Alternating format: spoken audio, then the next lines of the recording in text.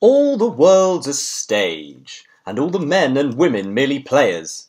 They have their exits and their entrances, and one man in his time plays many parts, his acts being 7 ages.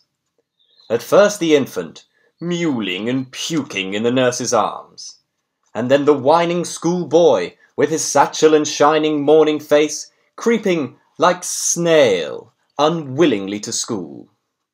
And then the lover, sighing like the furnace, with woeful ballad made to his mistress' eyebrow. Then a soldier, full of strange oaths and bearded like the pard, jealous in honour, sudden and quick in quarrel, seeking the bubble reputation even in the cannon's mouth.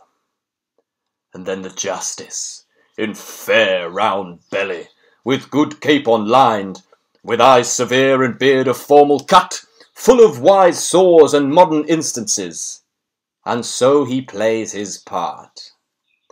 The 6th age shifts into the lean and slippered pantaloon, with spectacles on nose and pouch on side, his youthful hose well saved, a world too wide for his shrunk shank.